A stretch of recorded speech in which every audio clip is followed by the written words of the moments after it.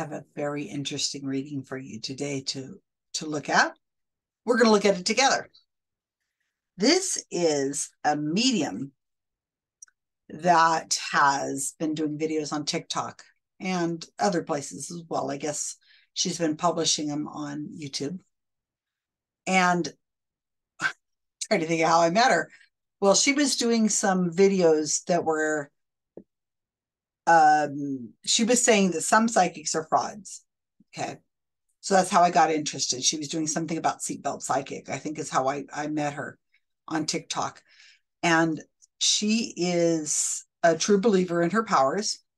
And what made her unusual, and this is why I think this video is going to be really interesting, this analysis, is that she understands cold reading. She says she understands how that works and she understands how hot reading works. And she says, absolutely, she does none of that. She's the real thing. She says she's real.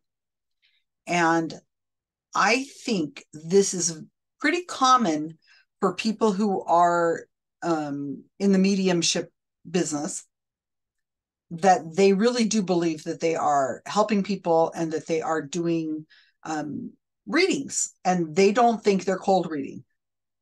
Now, I can't get into her head. I have no idea if she really, really believes, but I think it's a fascinating look to look at one of her videos. So she had, we've interacted a few times. We were thinking of doing like a live on here on YouTube, and she'd posted on TikTok that she was thinking of doing this with this skeptic, Susan Gerbic. And her people on TikTok were like, oh, that'd be great. That'd be really interesting. And then while we were thinking about doing that, we were going to meet and talk about some things. She went and made a TikTok about me and about my boyfriend, Mark Edward, because she had read the book, Psychic Blues, Confessions of a Conflicted Medium, which is my boyfriend's book on his years working in the psychic business. She also read the book, Psychic Mafia, which is great. I'm so glad she read those books. And it's really unusual to see a psychic medium dive into the world of skepticism like she did. And I was like, this is great. This woman could become a wonderful ally, kind of bridge the gap of understanding, and, maybe she'll come out of this, hopefully, with some skepticism and know how she managed to get into it. And, I still think that's possible, but I guess not now, at least not right now. So on Facebook, we were in a discussion. It's kind of a long story, and I'm not going to get into that right here. But she was giving us evidence on Facebook of how psychic mediums have helped police and have investigated crimes and been of help for the police. And she gave us a few links, like the Reader's Digest 21 videos or 21 stories of occurrences where a psychic medium has helped the police. And I've done at least one video on it. I looked into it, and there's no there. It's pretty bad, these stories. And then when she was called on that and said, well, you said this was evidence, and there's no evidence here. And she said, oh, well, I'm not going to do your work for you. I looked into it. I didn't look into it. That's what she says. I didn't really look into it. I just Googled it, and that's what I found. There's a lot more links out there. Okay. You're just going to present this as your evidence, and then you're going to walk away. And then when we find fault with it, and the reasons why we find fault with it, like the detailed reasons of why this is not accurate, you're just going to throw up your hands and say, I'm out of here. Okay. Because we'll never agree. She's calling me a narcissist, and, it was just not pretty. Anyway, so in that discussion, she decided that she was going to present some of the people who are questioning her with her best evidence of the best reading she's done. And so I asked her, this is your best evidence. And she says, it's the best evidence I have that is public. Or then she's like, well, it's good evidence. It's pretty good evidence. And I'll show you the screenshot, because I screenshot everything, of her saying that it was good evidence. And here it is. I will show you this so that we're all clear on the same path. Now, here's what she says. M.A. Lemons, that's the name she's using on Facebook. What is your best video recording that you've done? And she says it's not public because it was such a private reading, but in my YouTube, the one with Matan and Ryan is pretty good. And I said, okay, if that's your best outside the private one, she says, well, I mean, best is subjective. It's a good one, certainly a ton of stuff I couldn't just have guessed. And then I said, okay, so you're presenting this for me to evaluate. Now, and if I go through it in detail, you're not going to get upset if I find problems with it or if I'm not impressed. You won't say that there are better readings I should have found or that I'm a narcissist or moving goalposts or I would never be happy and that I'm just ignoring good evidence. Okay. So that's what I said to her. I have that in writing. She was okay with it. And she told me, go ahead and evaluate it. Knock yourself out. So when I evaluated the reading, it's 7 minutes. No, it's 30 something minutes. So I'm not going to go through the whole darn thing. It's just too much for you guys to, and for me. So it's 30 something minutes. I could put the video link if I think I still have it because I have the download now to work off. I'll see if I can find the link and I'll put it in the notes description below. And then when I talked to her today, because she appeared somewhere else and she was trying to say that she's definitely the real deal, even if there are other psychics that are fake. I said, you didn't even respond to me because I went and analyzed her video and I told her what I thought was going on. And she never answered. She never addressed that. So here's a screenshot of our conversation today. And she says, I said, if you're not interested in discussing the video you gave me to watch, then what will I do with all those notes I took? Should I do a video of what I discovered? She says, you can do whatever you want. It's public info. I'll do a critique of the critique. We are in different planets, basically. You will never believe in the afterlife, and I will never believe I don't know what the word is, due to attentive listening. We're at the proverbial impasse. And I said, okay, I'd love to have you do a critique of my critique. So I suppose you guys watch for a video, probably on TikTok, where she's going to analyze this video that I'm doing right now. And okay, that's fine with me. I'm up for that. So pay attention. Maybe I'll post it somewhere. So, subscribe. I really would appreciate that. If you find this kind of thing interesting, what we do here on this channel is we break down readings, audio, video, I suppose written. We could do those too if anybody had anything of interest they wanted me to evaluate that was written. And what we're trying to do is we're trying to understand mediumship, because I really do believe that there's more to it than what skeptics and believers tend to say, that it's just, there's no way the person could have known this about me. Or skeptics often will say something like, well, it's just a bunch of, they're just throwing stuff out there, or they research you. I think there's a lot more going on than that. And this video that I'm going to show you parts of, I think it's a fabulous example of what's really going on, because there's so much psychology involved. And I don't think we've really gone into it in detail before. And so I hope you guys like this longer format. If you don't, you can go to TikTok, and you can watch those, 1 minute videos. But this is a little more detailed because we're looking at it in, really looking and thinking about it. And I'm really open to listening to what you guys have to say. So please leave me comments in below. I'm happy to read your comments and answer as best I can. So keep in mind what is there and what is missing. And I hope I can get through this fairly quick. I'm not so sure, because it took me, it's a 30-minute reading. When I went and analyzed it, with notes, I was going back and forth and re-listening to things. It took me maybe 3 hours. So I'm not subjecting anybody to that at all, but I'm going to do my best. Okay, so this is a medium who is, the reading was done in May of 2022. And it's really not important who the person is. I'm going to call him the sitter, but it's going to be obvious who he is because you're going to see the video. But it is a man who is living in California, and the medium, she knows, I don't know if she knows, has done a reading for him before. She never answered me when I asked that question. I know she does a reading for him after, but this is like a paid reading where, you pay a certain amount of money and you get a half an hour reading from somebody, and that's what's going on. And they're doing it over Zoom, obviously.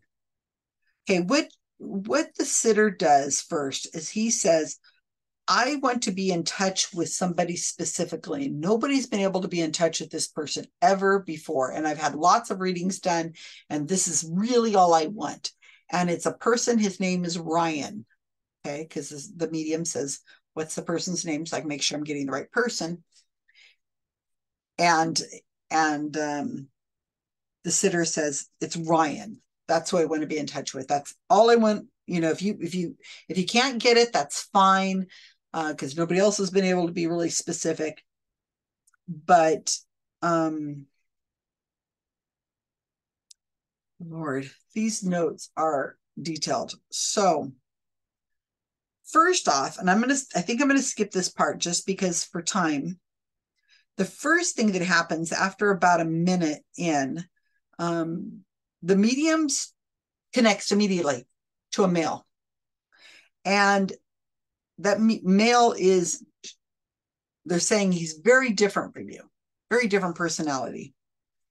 And he's somebody with a surfer look, with long hair. And then the sitter is saying, well, that could be me.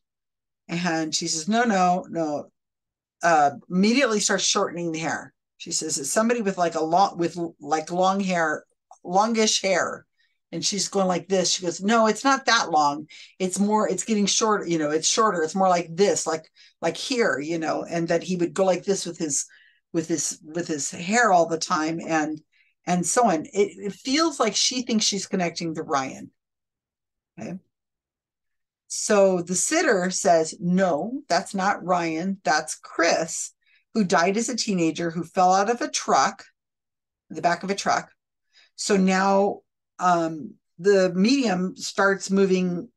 She says, oh, okay. Well, that's a description of a young man who was a joker, who is funny, outgoing, and he's a dumbass. And now Chris, who's this person who's now been identified as Chris, is saying, oh, no, I'm going to pull this other guy in here. He's grabbing his hand and he's pulling him into the reading, saying, this reading is for you, not for me. And so Chris starts backing off and trying to pull somebody named Ryan forward. Okay, so now this is kind of typical for the rest of the reading. You'll see a lot of this when there's not a hit, then the medium, backs off like, oh yeah, you're right. That's not the right, whatever. Here's the right thing. And kind of, you'll see a lot of that happening. And it's really interesting. So like she says, he is a dumbass. Well, the sitter just told her that the guy fell out of the back of a truck and died as a teenager. So that does sound like somebody who's has risky behavior, who's, acting stupid, and gets himself killed by falling out of the back of a truck. And apparently this Chris person comes around a lot. That's what the sitter says. So, I'm thinking in my mind, I can't know what this medium is actually thinking, if she is intentionally seeing things or if she's pretending to see things, or if she is getting some kind of feeling that she thinks. But when somebody says, I'm seeing it, right? Like they say, I see this person, he looks like this, he's making this motion, he has these mannerisms, he's pulling the other person forward. I don't know. That just seems really strange. If you are you really seeing somebody? I mean, are you really doing that? I don't know. that gets into a whole area of psychology I'm not ready to go to. But I find it odd that this person who comes forward, Chris, doesn't identify himself as Chris. He doesn't say, "Oh, I know you're here for Ryan, but I'm Chris, and I was a friend of the sitter's when he was a teenager, and I'm a dumbass, and I like to just like a what is it called when you photobomb something? I like to photobomb readings." So again, it's kind of one of those things that like she got it wrong, so therefore she turns track, and now it's right. Oh yeah, you're right. I wasn't trying to get a hold of this person. It's this other guy. Yeah, you're right. He is here. Okay. So let me pull up this video so that you guys can start watching this with me. Okay, I'm going to show you this. I am going to show you this little bit about the hair because I think it's pretty typical. We'll see this throughout the whole reading about how she says something, and then whenever it's wrong, she immediately comes back with something else that, oh, no, that's not what I actually meant. It was this. Because I see somebody so completely different from you. Would you understand someone that almost has the surfer look and has the kind of the longish hair that he kind of does this kind of mannerisms? Would you understand that about this person? Long hair. I mean, that sounds like you're describing me, but no, not long as yours. Like I say, long for a guy, right? So like it probably would have only like come to here-ish and probably kind of long like mine right now, but he kind of had this mannerism where he would kind of like flick the hair almost like away from his face. Shit. Oh shit. I know. Oh fuck. Yeah, I know who this is. He can't. Yes, I know who this is. This fucker. Okay. Okay, so she does say longish, whatever that means, but she does course correct. And so that's always suspicious when they do that because it makes you feel like they're intentionally doing that. I don't want you to pay a lot of attention to the sitter at this point because there's a lot going on with the sitter, and the medium's not really looking at the sitter and doesn't feel like they're even feeding off of them as much as you would if you were really cold reading in an aggressive way. So let's just put that off for the moment, what his reactions are, because he is it becomes very clear to me by the end of this recording what's going on with him.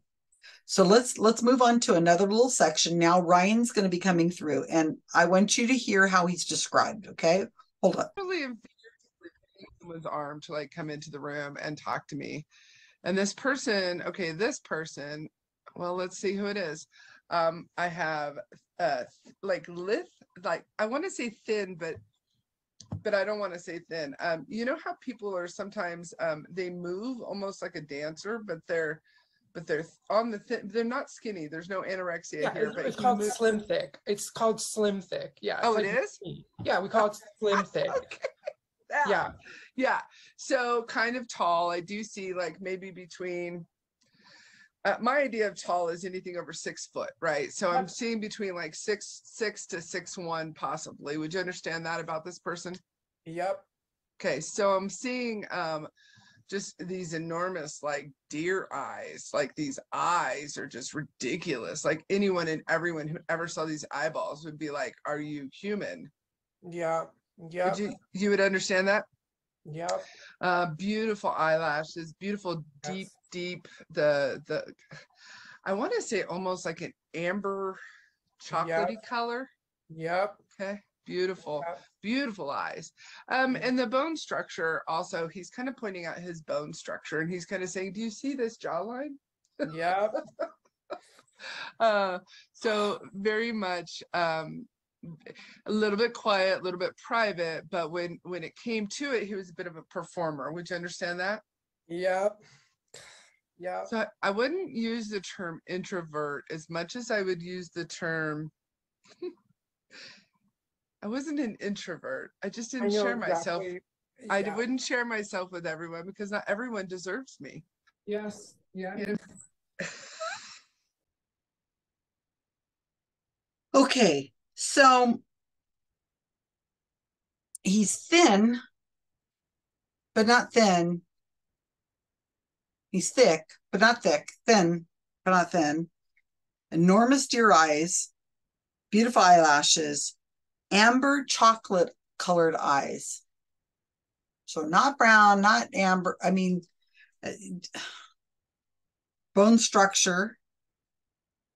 He's quiet, but he's not quiet. He's outgoing, but he isn't. He's not exactly an introvert, but he can be a performer. It sounds like she's trying to have it both ways, right? So she's throwing out a lot of things and he's agreeing to it all. And then she's like, this or not, this or that, or this. Okay, what's missing? She doesn't say. What color are his eyes? What color are his eyes? We still don't know what color his eyes are. How tall is he? She's like anywhere from 6'1", 6 to 6'6".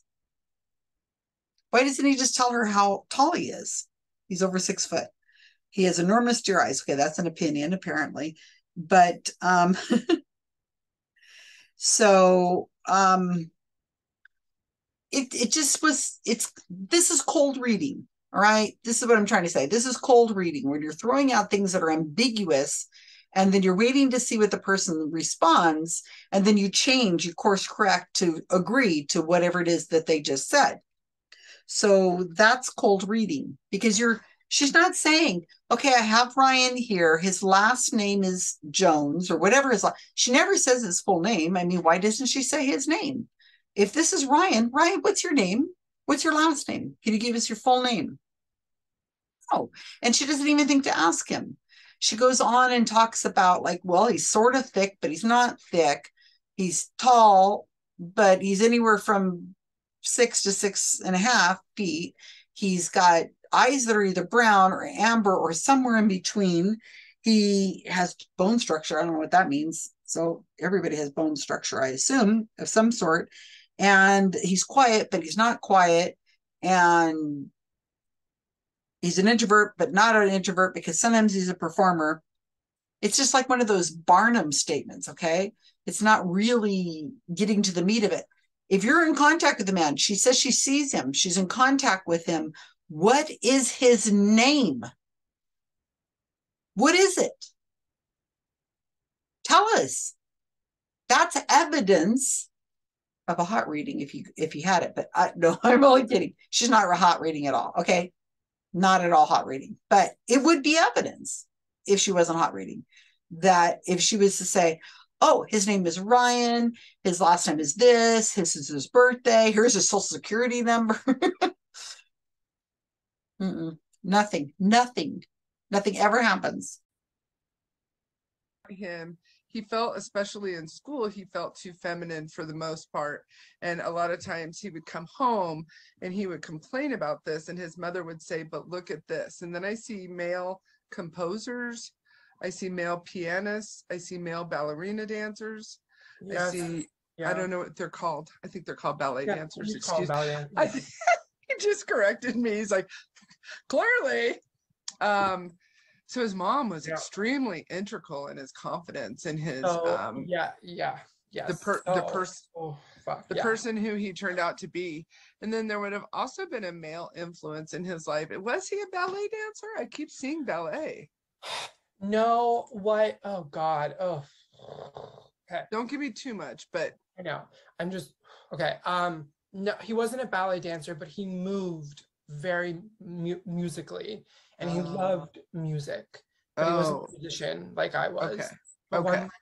But yes. Okay. And so because he's showing, and the thing with his mom and the thing you're on 100%. His mom, so his adoptive mom was in a wheelchair, which is kind of giving, but it's relevant to this. Is that she thought her son was like could do no wrong, was perfect. Okay. Right. So we still don't know Ryan's name other than Ryan. He had a mother and he had a male influence in his life. Who has no male influence in their lives? And she keeps talking a lot about music and ballet and so on. And then she finally says, was he a ballet dancer? And he's like, no, he's not a ballet dancer. We find out later he's a biologist. Throughout the reading, before this, she really emphasizes that, you know, he's in one of the artistic endeavors, you know, drama, music, ballet, dance, and so on. Now, again, he does say, yeah, he moved like a ballerina. He moved gracefully. And that might very well have been true. But as I said, at the moment, don't really pay attention to what this sitter is saying, because it's going to be relevant in a minute. Okay. So what the medium has completely missed is that he's adopted, that his mother's in a wheelchair, and we don't know what the mother's name is. So Ryan hasn't said his mother's name, a last name, where they lived, anything like that yet, and will not. It's always just left, let's not talk about that kind of thing, because she doesn't know. She can't know. If you're cold reading, you can't know. So she didn't pick up on the wheelchair. She didn't pick up on adoption. And then, just to save some time here a little bit, then she's going to start talking about how he has a male influence. And she's playing around with this. Is there was somebody in junior high school or high school, a drama class, a teacher, you know, something to do with a teacher. And that this teacher was one of the first openly gay people that he's able to see, that was openly gay, and that he could emulate. So then the sitter's like, well, I don't think there was a teacher. You must be talking about me, the sitter, myself. She's like, oh yeah, okay.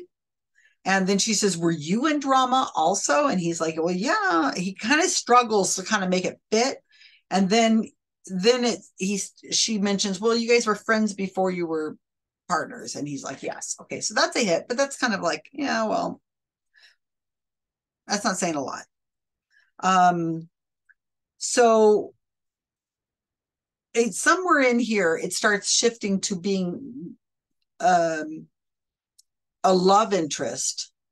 Ryan is a love interest of the sitter, not like a coworker or a cousin or a brother or anything like that. And I guess that becomes more and more clear as they talk about the mother and the adoption and so on. So somewhere in there, remember, the medium doesn't really have any information. So she's just kind of playing it as she goes, you know, where it leads. They're in class together. They're in drama class together, apparently. It sort of sounds like they're in a drama class in high school together. But what ends up coming up is that it turns out that Ryan's 8 years older. So they were never in school together. Were they? And she had said, like, it was junior high or high school, that he had a strong male influence that was the first openly gay person that he was able to emulate. And then the sitter, as he'll do the entire reading, he'll claim it to be something else. He'll say to the medium, you're right. And then repeat something back that is completely not what she just said. And then she'll say, act like that was correct. And it's like, wait a minute, I just watched the same thing you did. I'm looking at this, and I'll go back and forth and listen to the video several times. And what the medium says and then what the sitter hears are different things. And the sitter will say, no, this is what actually happened. But you're absolutely right. This is what happened. And it's not what she just said. So she says that the teacher was a high influence on him in drama class. And now he's saying, I must have been the teacher, even though the guy's 8 years older. I taught him. Mm-hmm. And she didn't really see that coming. She was really surprised. Okay, so she seizes on the idea that now she was seizing on the idea that Ryan was a drama teacher instead of the student, that like they were students, because now she's learned there's 8 years difference, and she starts like, oh, well, he must have been the drama teacher. Okay. So then she gets into wearing surfing fins on his feet. And I guess they went out and surfed or, did stuff in the water. And so she says, I see surfing things in fins, for swimming. Okay, as I listen to this again, she's just now introducing herself to him. She says, I usually introduce myself earlier on, but I forgot. So this is her first reading with this sitter.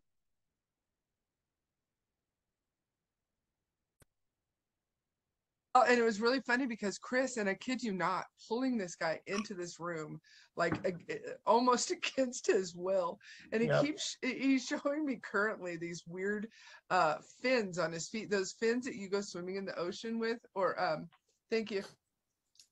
Does this make sense? Those big ass fins that you would have. Thanks. Yeah. Yes. And he's laughing about it, and he was like, it was kind of like pulling him into this room was kind of like pulling you into the water with these fins or something like that. And he's showing me, were you not was there a fear of swimming in the ocean that you used to have? He did. He did. He was terrified of water. He was not a good swimmer. Where I was a swimmer all my life, and so I would pull him into, like, I would grab him with these little flippy thingies, and I would push him into pools and fuck with him like that all the time. Oh my God. And one time in Tahoe. Okay, so that's a miss. She says, I'm seeing these fins, and and he pulled you into the water, and that you're afraid of water, right?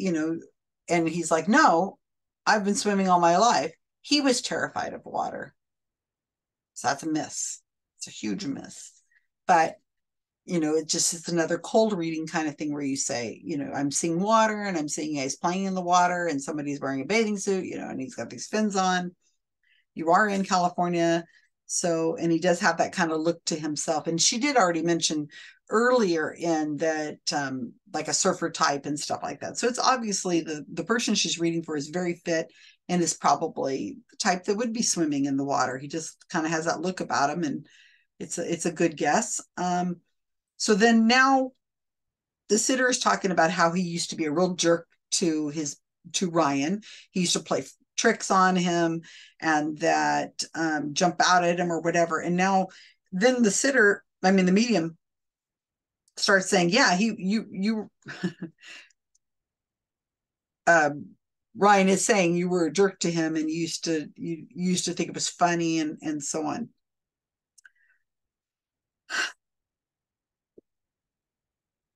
So then it goes to where they're talking about the mother a little bit. Again, her name is never mentioned.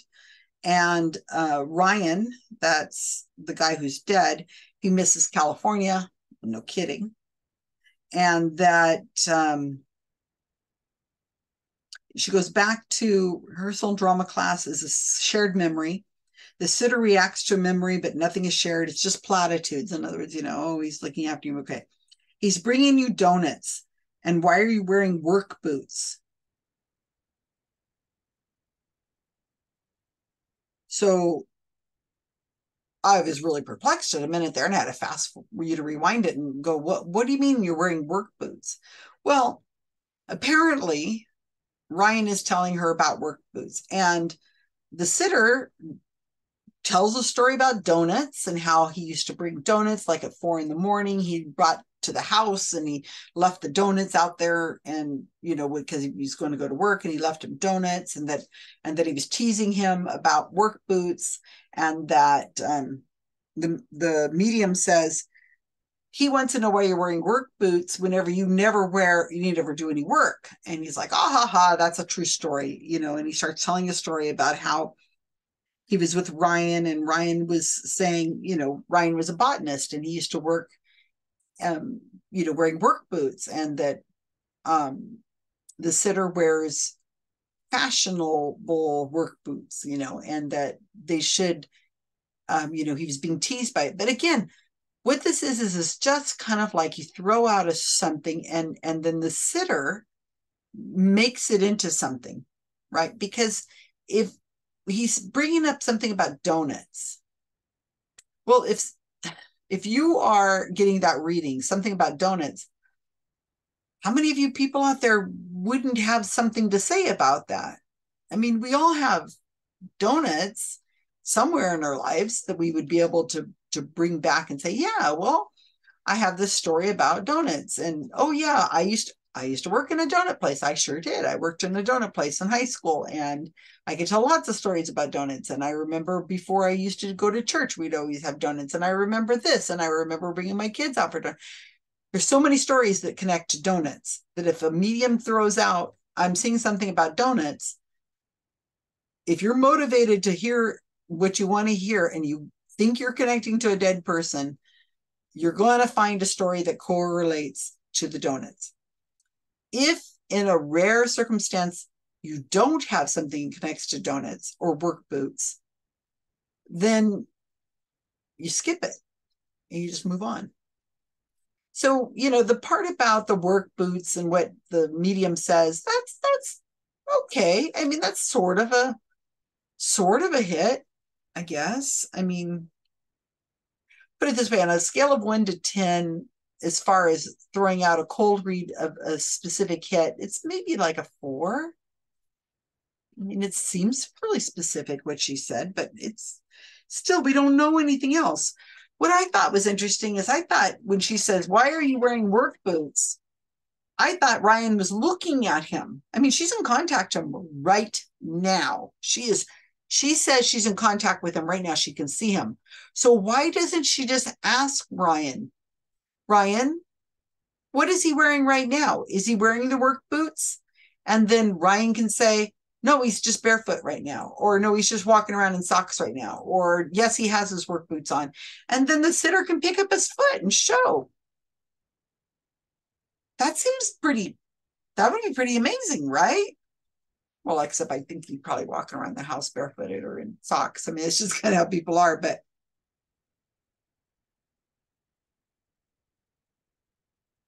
okay.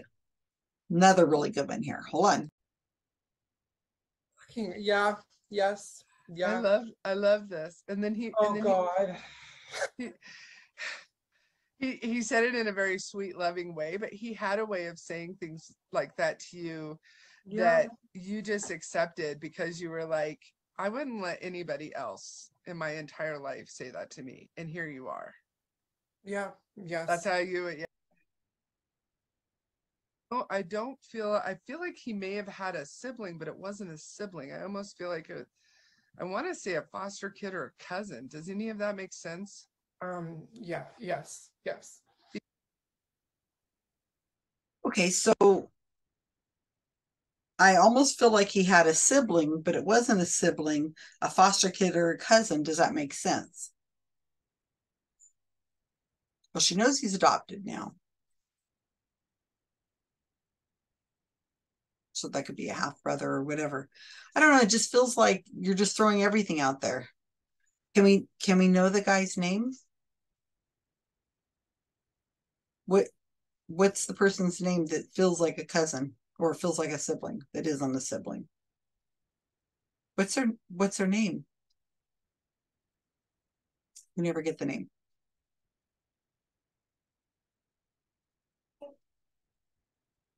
Why don't you just tell us his name, Ryan? Who is this person? That's kind of obvious. And it also goes back into the booth.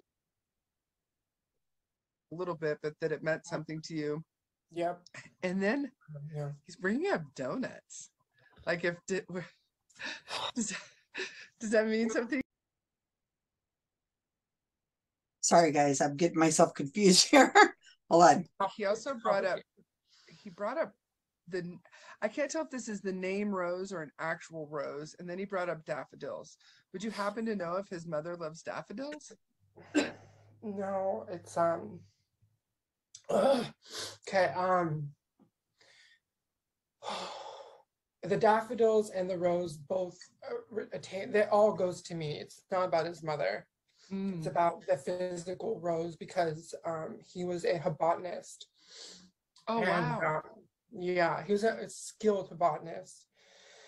and it also goes back into the boots, because I used to always I wear boots like work boots, or like, you know, for like fashion, but he would wear boots to work in the garden.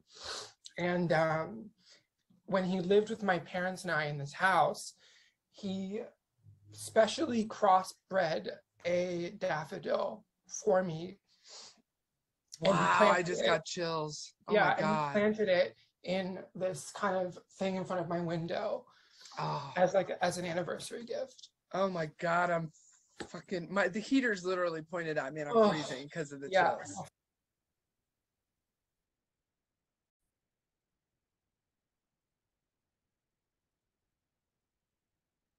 So I've heard this a bunch of times already with a lot of different mediums. I don't know why it is with the rose, but it is a common thing. I remember Suzanne Northrup was one of the ones that I wrote about this, and I've heard it from a lot of others. They say, I'm getting a rose. It could be a name. It could be an actual physical rose. What does this mean?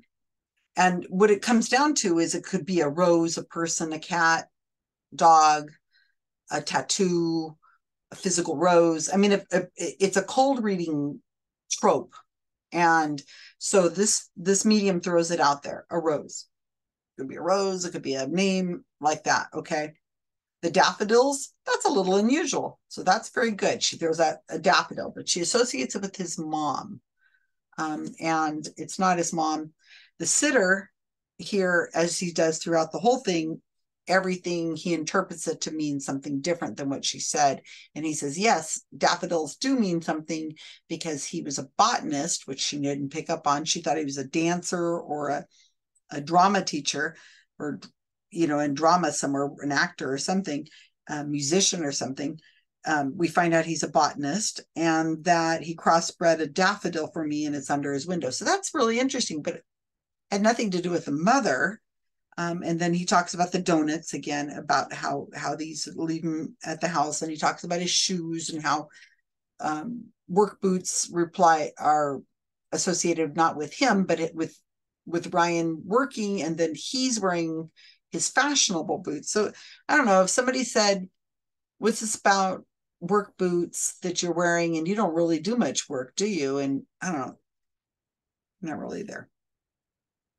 But I'm not impressed. Okay, another thing she misses that Ryan lived in the house that he's currently in right now with the mother and father. So Ryan was living in that house with his parents, the sitter's parents.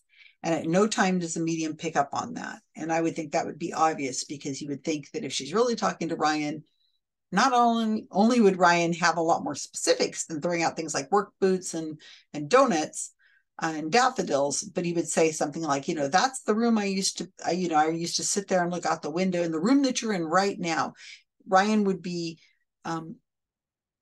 saying more things about that room and that house, because we can see it on the video.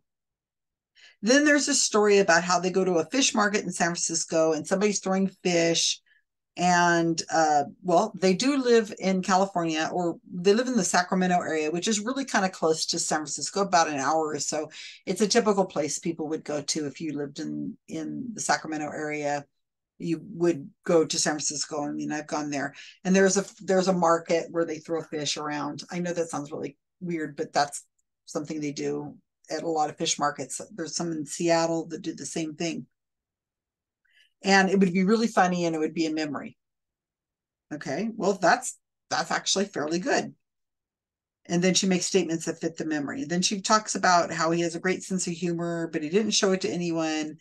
And then he starts oversharing again, because this is what he's doing. He's overshares. He starts talking about how the things he wants to hear.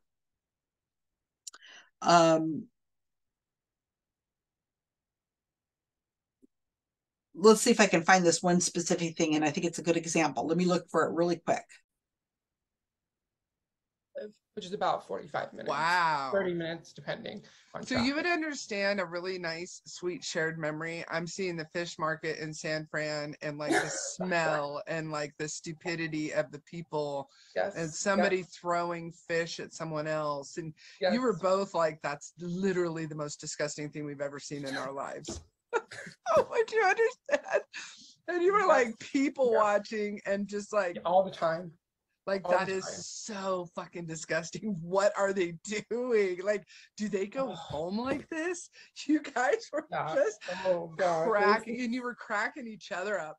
Like, you would do shock and awe. Like, the next comment was like, I wonder if he kisses his wife like that. Do you think he has a wife?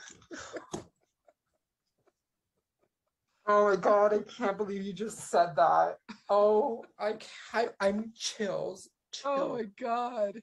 That's exactly, oh my God. So we were in the fish market in San Francisco, and this woman had this giant fish, and the smell of that place was rancid.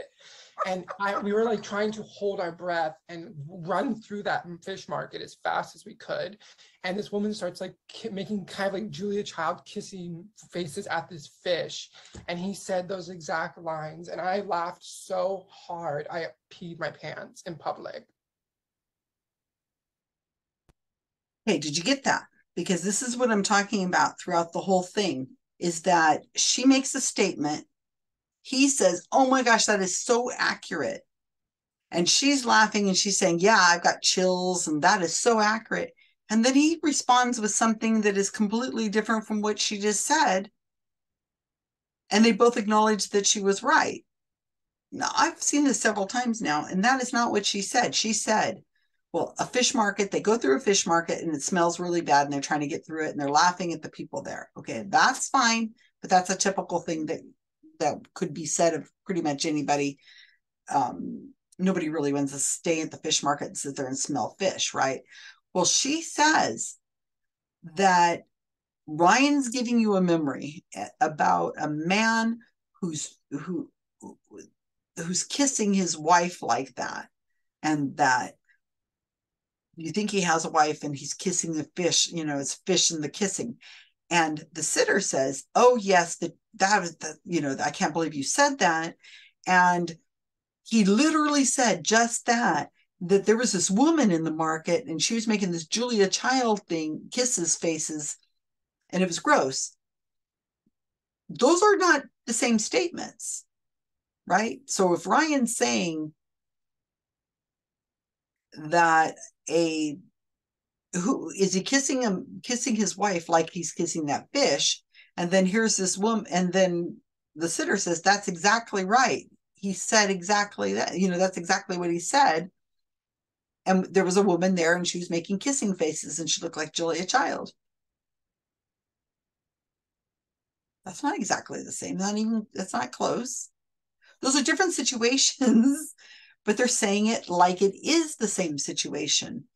I know I'm sounding really picky here, but those are different things. It sounds like somebody who badly wants to connect to this person that the medium's giving. It sounds like he's very badly wanting to connect, and he's just re-listening to what she's saying. He's doing motivated listening. That's what I call it. And he's reformatting it to fit, even though that isn't what she just said. And there's several of the cases of this. If this is the only time, I would say, okay, but this has been several times. Let's keep on. I know it's getting long. Okay, looking through my notes again here. Another thing that happens. So the sitter goes back to the sibling that is not a sibling, and no names are given still and never are given. And the sitter says, okay, there was a foster sister who had a child and the baby daddy ran away and Ryan became the father figure to the children, which is completely different than what the medium says. She says I felt like there was a sibling that was not a sibling, like a cousin or a foster child. And he says, yes, there was a foster sister who had children and the baby daddy ran away and he became a father figure to the children. That's a different thing, even though it's a foster sister. Okay, so whatever, but it's still not enough. He's saying it's a sister, a foster sister, foster sibling, still no names given. And so the sitter's trying to equate that Ryan was thinking like he was adopting these children. And they go on to talk about how they were thinking about adopting these children, right? And that they were, and then she says, you guys didn't get married, correct? Which is an odd thing to say whenever it's obvious that, you know, they're a couple, but they didn't get married.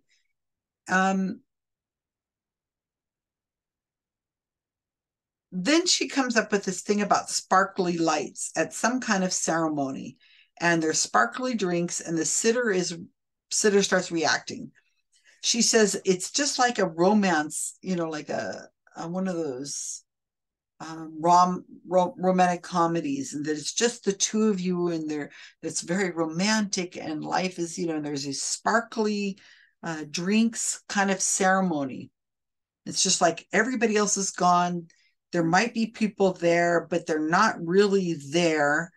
And so as I'm explaining this to you, are you getting a vision of something? Because as I'm listening to it, I'm thinking, okay, well, you know, like they're at a wedding, they're having they're having a celebration, an anniversary celebration, and there's champagne, and you know, there's little lights on the table or something like that. Well, that's what I'm thinking too. But no, it turns out that the sitter starts explaining that they were sitting in Ryan's car and a light was turned on when they talked about marriage. Okay, it could be that. A light on in the car when they were sitting in a car. Okay. And then on their first date, Ryan proposed in a coffee shop at the table, and then the lights and the trees in the downtown area at Christmas time. They both love Christmas. So there's a picture of them on their first date, and they're at a coffee shop having, you know, their first date, and the guy proposes to him. Okay. I guess they'd been friends before, so maybe that's not too weird. And then they go out and they're walking in the street, and it's Christmas time, and there's Christmas lights, and they take a picture, a selfie, and there's Christmas lights behind him. And that must be what she's referring to. So again, he's doing motivated listening. He's listening and changing the story to make it fit. She didn't mention Christmas time. She didn't mention a first date. She didn't mention a coffee shop. She didn't mention a car with a light on. She didn't mention taking a picture outside when you're walking around and there's Christmas tree lights out on the outside. All she said is that there were sparkly lights, some kind of celebration, and sparkly drinks. And it's like a romantic comedy, and it's just the two of them, even though there might be other people around. It feels like it's just the two of us.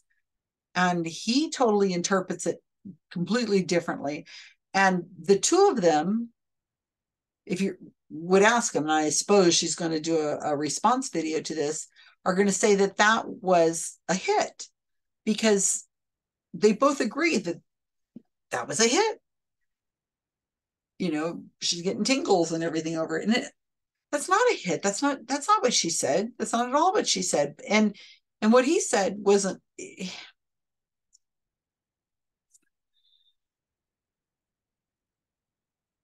Okay. I'm telling you, it's a long reading. A lot in here. Okay, so then the sitter starts talking about how, you remember we're back to the drama class, and that the supposedly in a class together and so on.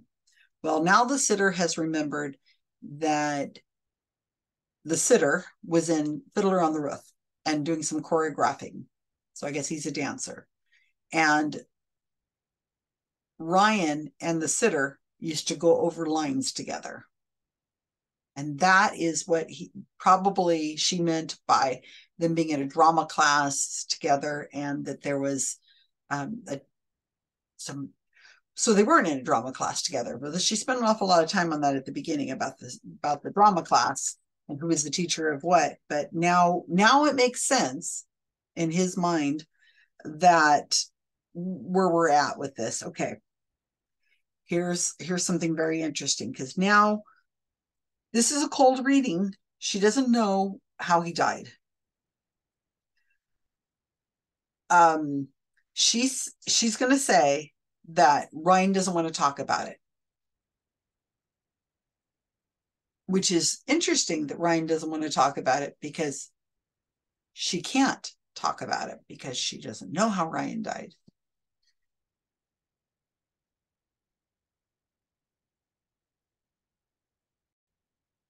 But there's a lot of strenuous situations with her and my relationship with them at the time, and it kind of just like cut off, and we didn't talk about what happened because it's a very sensitive subject for both of us.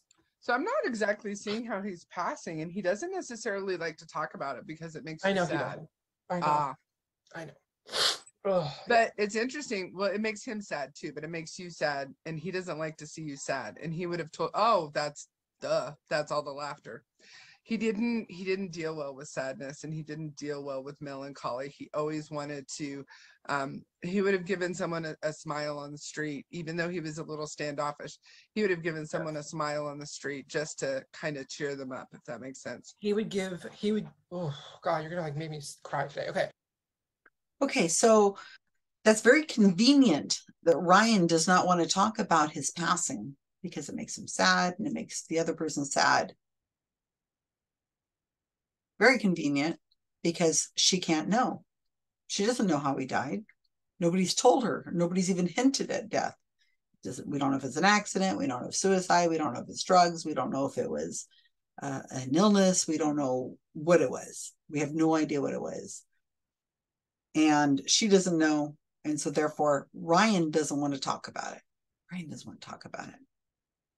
They're a history buff. She mentions, she changes the subject to they're both history buffs, and we find out that the sitter is a history buff because he's been working on his family history because he's also adopted.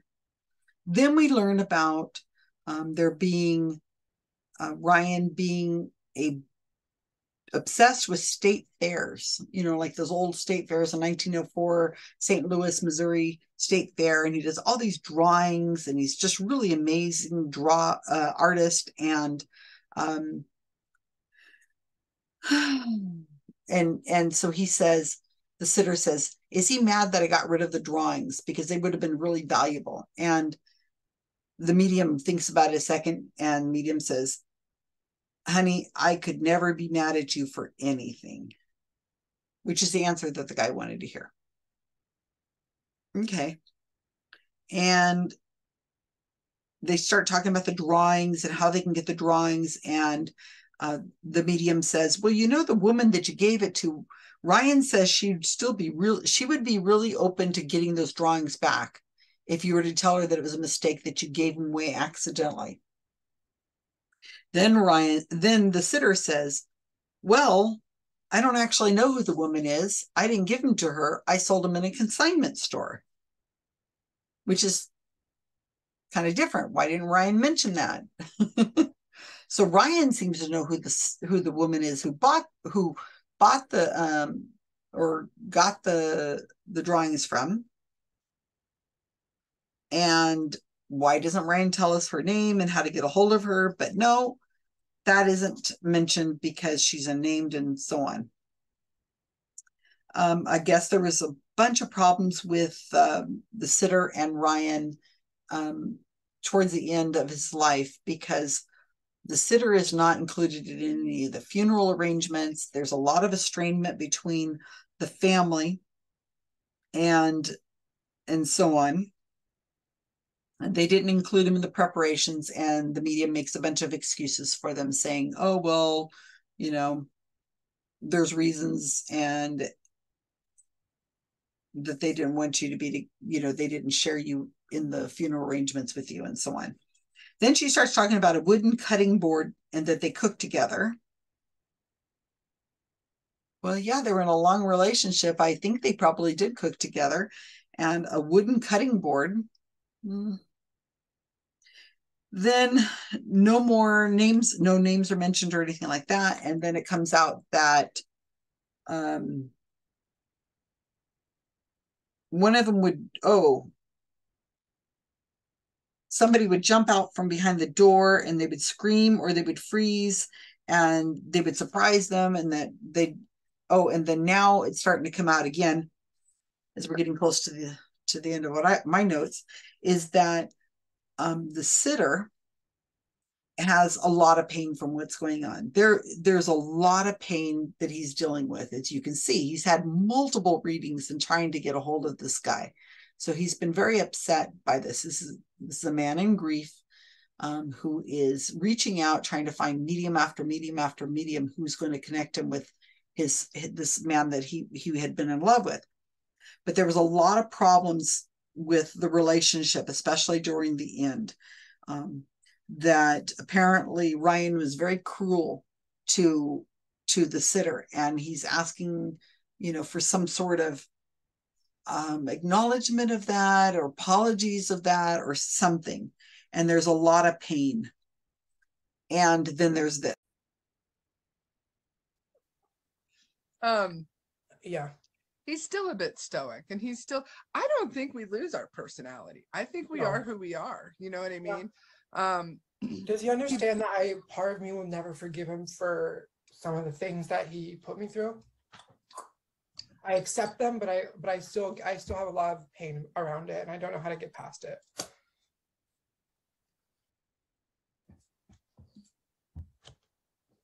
He shows me you physically writing down a letter, and I feel like you've already done this though. I hated this. Yep. But then at the bottom you say, but I released this and I released this. And I feel like you wrote the letter, but you didn't do the second part. You didn't say, I released this back to you because this was your energy and not mine. Does that make sense? Yes. Yeah. And then you burn that letter, and you have some sort of a little ritual. And then because I do see that you have, I wouldn't call it a straight up altar, but I do see that you have some things that you keep in a special place. Oh yeah. Oh, nice. He almost wants you to leave that letter there for a little bit to kind of to build the energy, if you would. Yeah. About what you're releasing back to him. And he says, number one, he says, I'm sorry. Number two, he says, I will accept my own energy back for the things I did gladly. And number three, he says, how is he saying that? He's presenting you with an alternate view of how you'll never put up with that bullshit again. Absolutely. He's presenting it almost, which I'm asking him, like, that's kind of victim shaming. And he says, that's why I'm trying to. I don't think I understand exactly what he's saying. Is he? Okay. Yeah. I don't think it's victim shaming. I think it's, it's like self-worth, because I always told myself I would never, ever be with someone who would put me through that shit ever again. Ever. And he knows that. That's absolutely 100%. That's not victim shaming at all. It's and then he apologizes again. I mean, yeah. He says there were things that were part of the human experience that he isn't showing me what he did. He is absolutely not showing. One, because he's private. Two, because he says it's none of my business. He said it in a nice way. I know what he's saying. And three, because he doesn't really want for you to relive it. And he thinks that when you do relive it, you just kind of almost put another little sword through your own heart. And you need to get to the point where you're not reliving something. But he also said there was a lot of times, and there were a lot of instances where he was stuck in this, human form where kind of pleasure and putting his energy in the wrong places. He's saying this very carefully. Were impulses that he didn't necessarily know how to. He's kind of showing me. I don't know if you guys ever would have went to like a drag place, but he's showing me like a theater, and he's showing me someone in drag, and then he wasn't a drag. No. but that's what he's showing me as far as like Yep. some of these impulses and some of these people and these personalities, that he would have been drawn to certain people for reasons that sometimes even he didn't understand, and that he would have had regret even then. Does that make sense? Mm-hmm. Yep. Yeah. You Well, got it, Bella. someone else is probably about to come in here, because I Yeah. think I gave her the same link. But Sure. No worries. Thank you. But yeah, absolutely. I Okay. So he never does explain why he died. Somewhere in there, I must have skipped it. The sitter really wants to know, he has questions about the death. And the medium says he don't want to talk about it. That's the end of that, because he doesn't want to talk about it. And as you see here in that little segment I just played for you, she alludes to it again, that he doesn't want to, it's none of her business. And that he doesn't want to talk about it because it's only going to make him sad. And then she just gives him a lot of platitudes about, well, there was some energy and there was this and there was things going on when I was in the human form, and so on. And it's, it just strikes you when you're listening to this. She is not a therapist. She is not a grief counselor. She has no training other than her mediumship, as far as I know, in this trying to offer therapy to a man who's still obviously grieving over the death of this man who hurt him. And he's looking for answers. He has questions about the death. Those are never going to get answered, because obviously the psychic doesn't have the answer, because they're not really talking to anybody. And nothing specific. The only thing that I would say out of this entire reading that I thought was good, really good, well, no, not really good, was good, is that she said that he wrote a letter to Ryan and then burned it, and then kept a little shrine to him. And then he turns the camera and there's a little, points to an area where he has a little shrine of stuff, apparently, I don't know, jewelry or something we don't ever see, but some area on top of the dresser. And then she says he wants you to keep the letter longer, which I'm not sure what that means whenever he burned it, but keep it longer for it to gain energy or something like that. So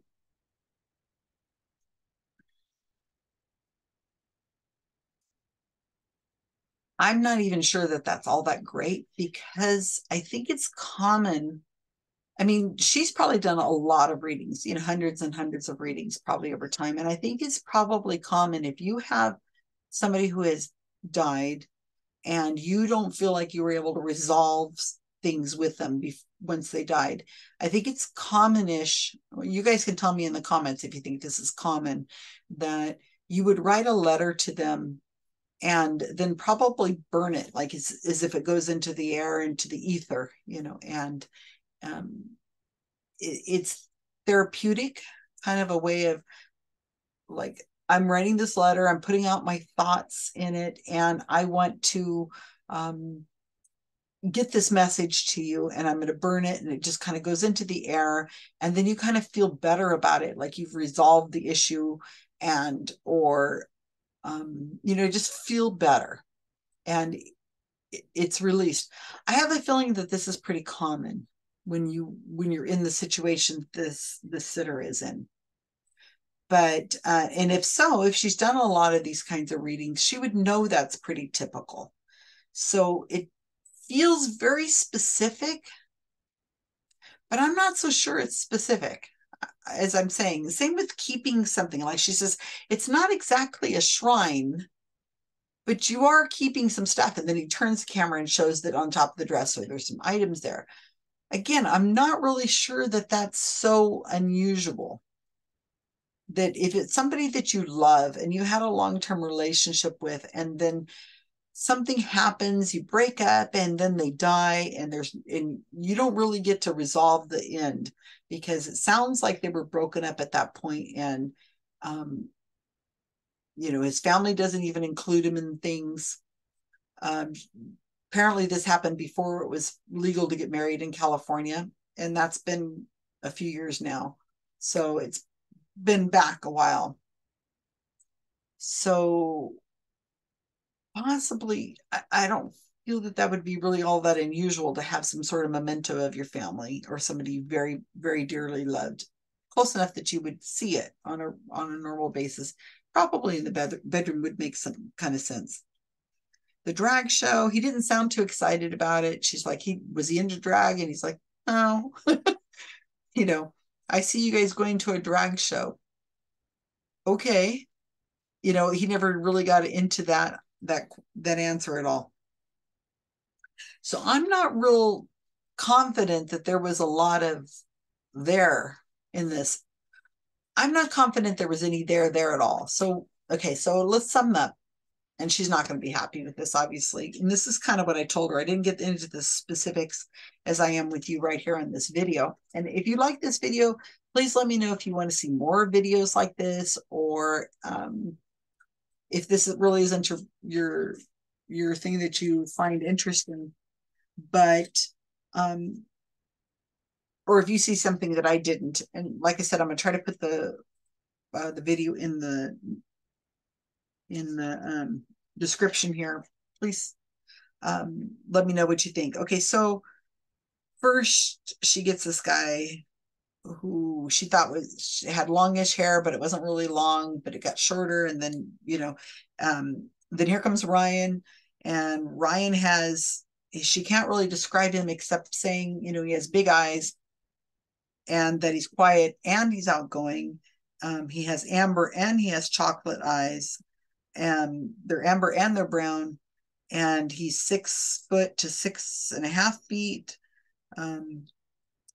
She thinks he's a ballerina, or is involved in the dancing world, or is in drama. None of that's true. She doesn't get that he's adopted. Either of these men are. She doesn't get that they're both adopted, and that Ryan's mother was in a wheelchair. She never mentions that. There's no name mentioned at all. No names at all. She makes it sound like they're friends from high school or junior high school and something to do with drama class. We find out that this guy's 8 years older than him, and that he was a botanist, not anything to do with the acting community, dancing, anything of the sort, though he does move like a dancer. So there's that active, motivated listening. You hear what you want to hear and you try to make it fit, because he very much wants this reading to be a hit. He wants to have Ryan come through.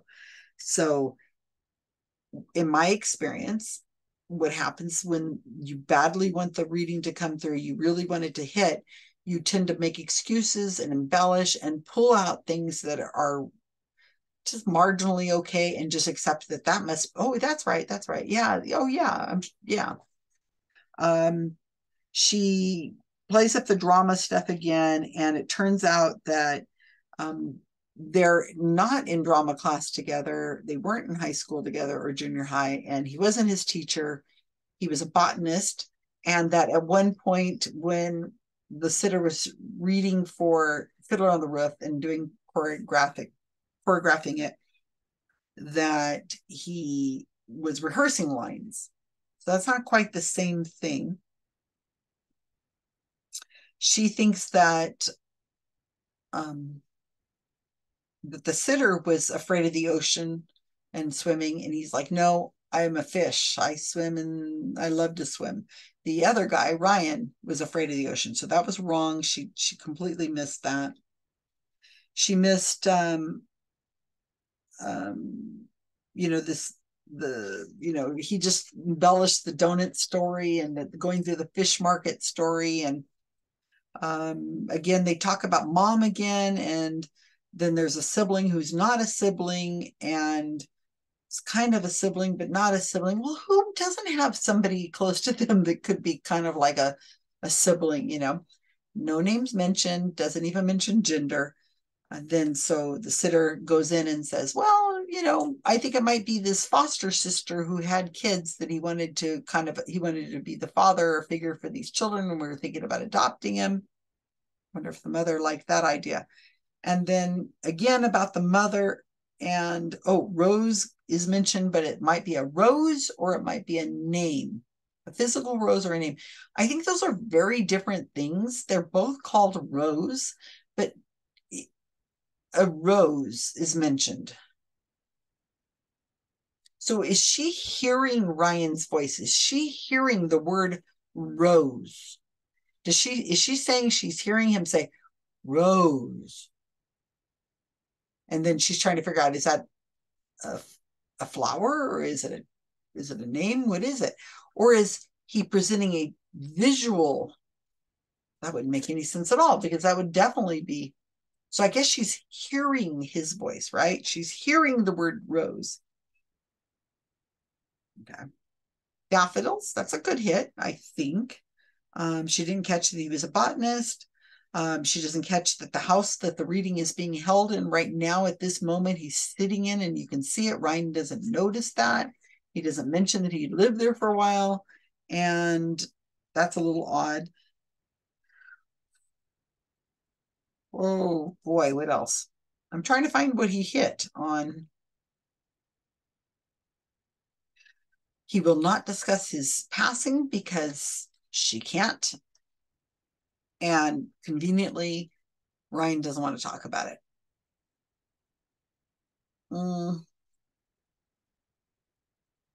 She had to ask him if they were married. The answer is no, but she had to ask him if they had been married. And she talks about a light. She talks about sparkling lights and sparkling. Where is it on here? She says there's just the two of you, and there's sparkly lights at some kind of ceremony and sparkly drinks. And it turns out it's either they were sitting in a car with a light on in the car and they were talking about marriage, or on their first date at a coffee house, Ryan proposes to the sitter, and then they go out into downtown and there are lights in the trees because it's Christmas time, and they take a selfie. That's not close at all, but that is a perfect example of how the sitter is trying to make things fit. And going on about, I think there was the other thing about the death again, and he's like, oh, I don't want to, he said he had questions, and she's like, no, he doesn't want to talk about that at all. And he's saying, oh, I missed this in here, darn it. Sitter wants to talk about the death because Sitter has questions. The medium responds that Ryan is saying, don't tell me what to do. And then she pushes past and says that the sitter really wants to know, and moves on to something about the history as being history buffs. Well, okay. They're both interested in history, and when he says, yeah, he was interested in the history of the world fairs. He was very interested into it. He was into drawing the detailed drawings of these state fairs, and they're very unique and incredible. She doesn't know that. She doesn't mention it. She just says something about history. And the sitter says, yeah, I'm adopted and I'm interested in my family history, which, in other words, she throws out something and then the sitter relates it. Oh, that's exactly right. I'm adopted and I'm looking at my family history. And he loved world fairs. He loved it. So these are things that she mentions, and the sitter responds to with a personal story, oversharing, as he does throughout the whole sitting.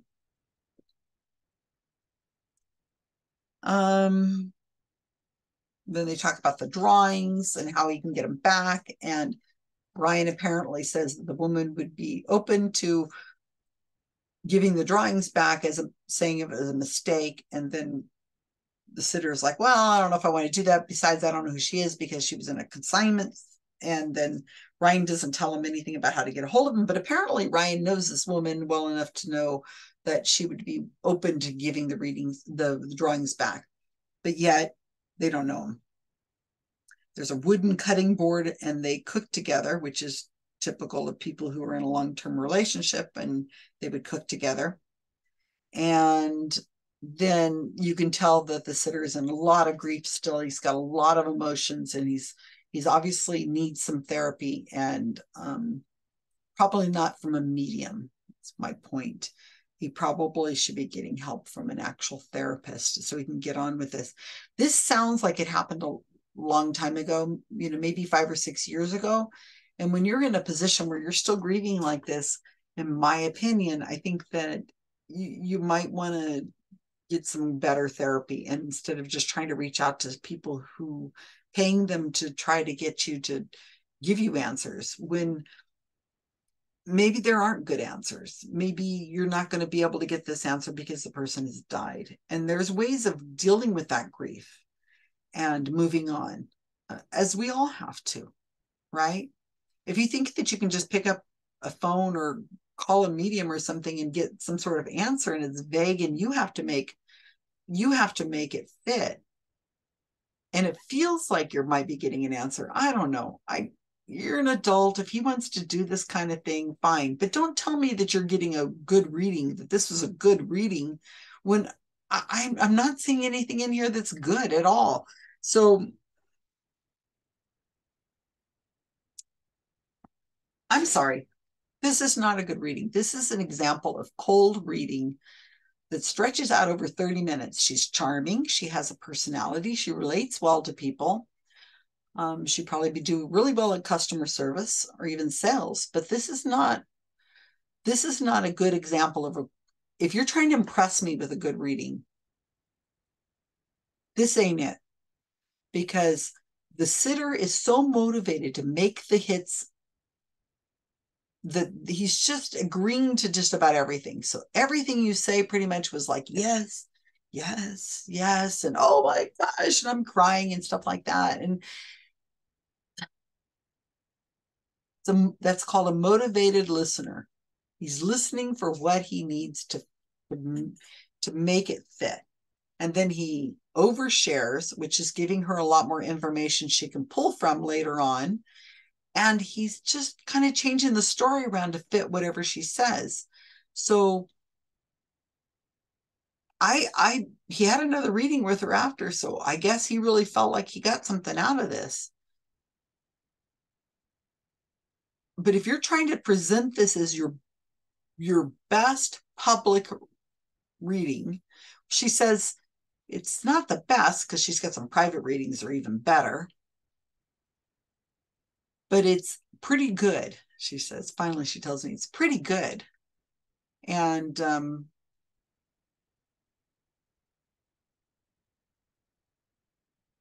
this is, I don't know if mediums like this have convinced themselves that they're not cold reading. I can see it's cold reading. I think you guys out there watching this right now can tell that is cold reading.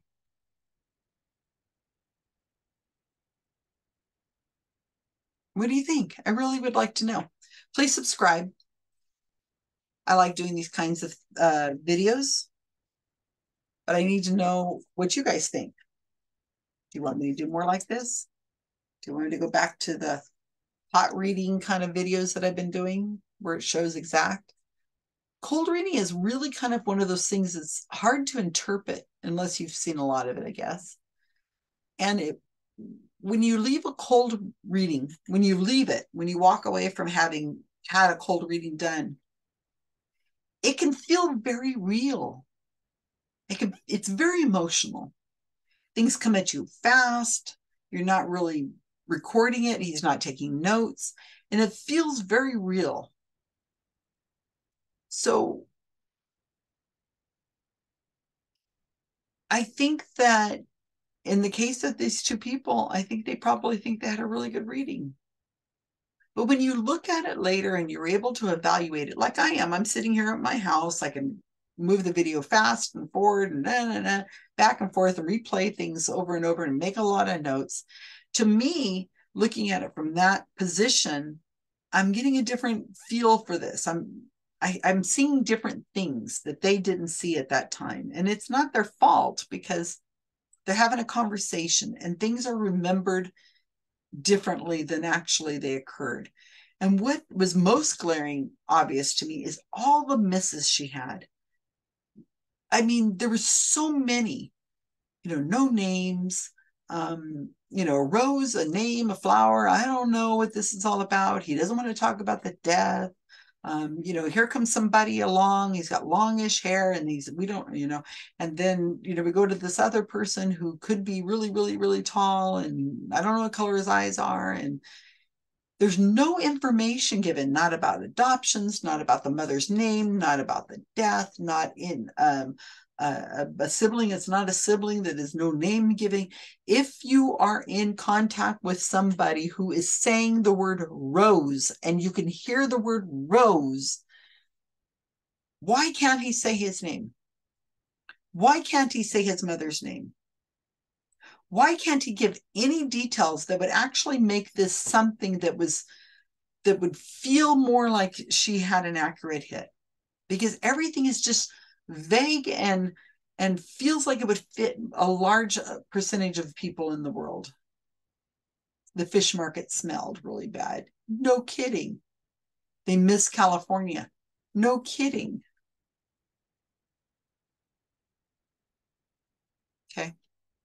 Anyway, I guess she's going to do a response video. So let's see what she has to say. I'm curious to see what she's going to say.